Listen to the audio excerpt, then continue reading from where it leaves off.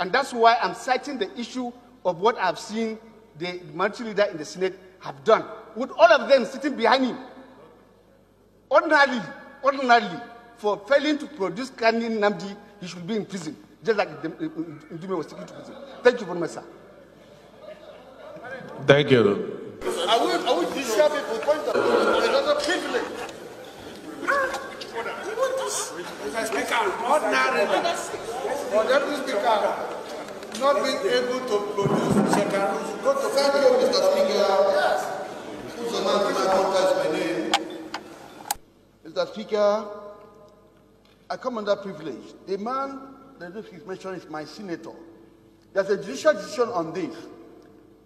Are we trying to arrogate ourselves judicial powers as to when you can produce someone who is on bail? It was canvassed up to appeal. Is there an offense to bail somebody? If you bail somebody, you produce him subject to there's no interference.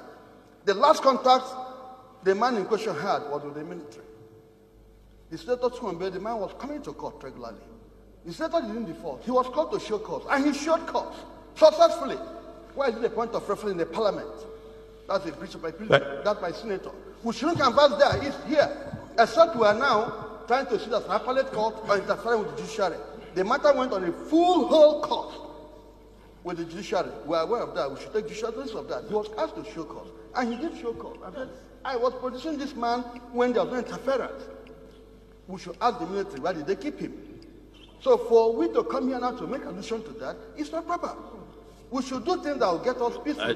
Yeah. Our problem now is security. We are trying to see how do we get security. I get your point. I think the Deputy Speaker, I think the point that we need to, honorable colleagues, the point that we need to make and understand, we're all working together